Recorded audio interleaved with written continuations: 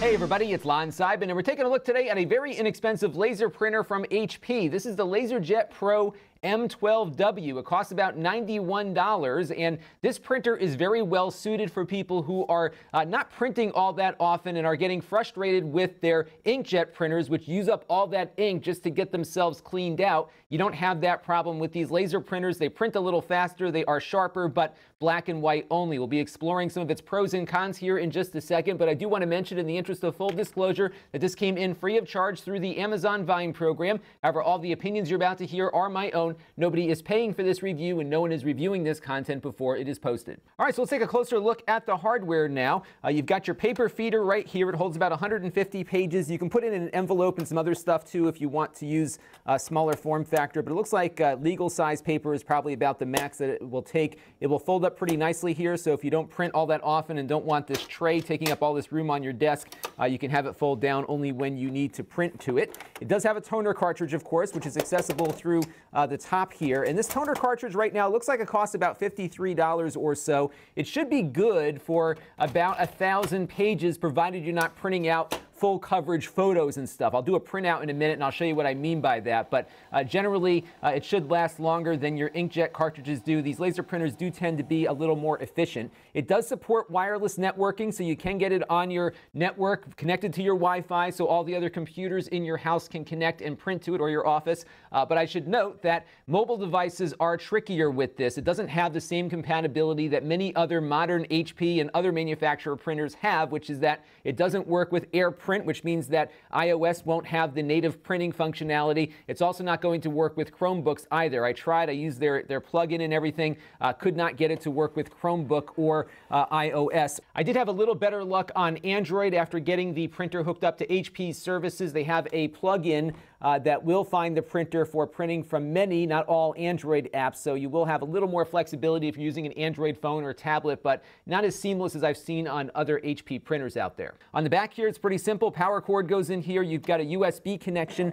This is required for setting it up. Many HP printers now often let you just get it connected to your network and do it all via the web browser. This one requires a hardwired connection to a computer to get everything up and running initially. So the first computer that it's plugged into can set the Wi-Fi up, and then after that everything can connect to it. I had no problems with Windows connecting and installing drivers automatically, but I did have to download drivers first on the Mac in order to get it to connect to the printer wirelessly. So it does kind of behave like printers of 8 or 9 or 10 years ago did, where you have to get your drivers together, especially on the Mac side, but it is good if you are printing primarily from computers. Let's take a look now and see how well it can print. All right, so let's print out a quick document. I've got this one on my Mac here. It's got a front page with a large photo, some mixture of text and photos, and then a bunch of text. We'll see how fast all of this comes out. Remember, this is a black and white printer, so these images will print out in black and white, but I will hit print here, and that will get the process going. You can see the printer already comes up to life. It does come up from standby pretty quickly, and you can see here the pages are already coming out. They do rate this at 18 to 19 pages per minute, so it is pretty quick. I think it'll be a little faster than your inkjet printer might be, but as you can see here, everything is coming out nice and sharp. And I'll get the image up here a little closer to the camera so you can see what the quality is. Really decent quality, online with other printers that you might be looking at that are lasers.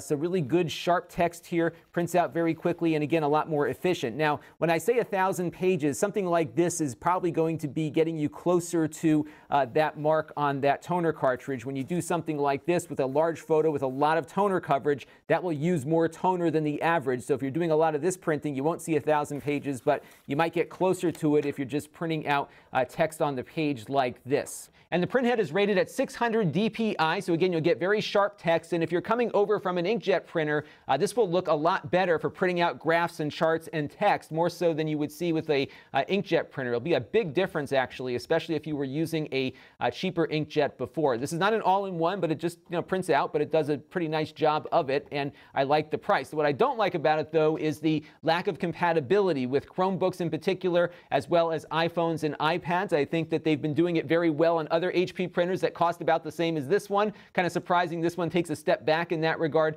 A little more work to get it configured on a Mac, but it does work fine once those drivers are installed. Windows users shouldn't have an issue at all. So I would say this is a very good computer printer. Also fairly okay for Android depending on the app, but it would have been nice to see the universal compatibility that we're seeing on other current HP products. This is Lon.TV, and thanks for watching.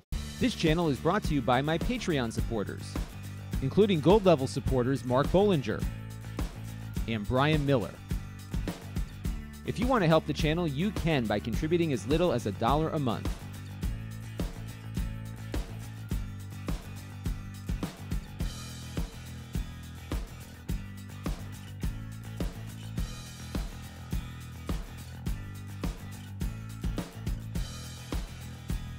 Head over to Lon.TV/Patreon to learn more.